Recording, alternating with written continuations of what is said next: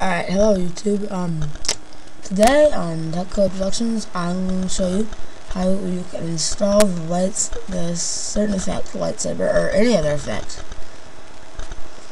Where I got it from was videocopilot.com. You can download their entire effects. Alright, so what you're gonna do is you go to computer or wherever it is, mine that you installed the Video Copilot presets.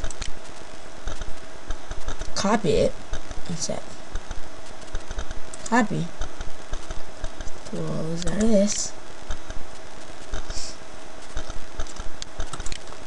Bring up your Adobe After Effects history.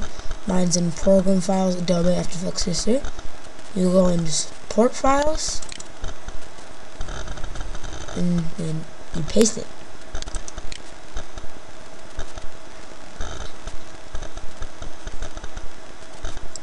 I'm not gonna paste it because, as you can see, I already have it right there. So yeah, that's how you and then you'd restart. Restart After Effects, and under Animation, you will go to Animation Presets. And here would be Video Copilot presets.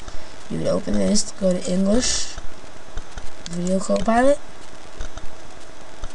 and then here's all the Video Copilot.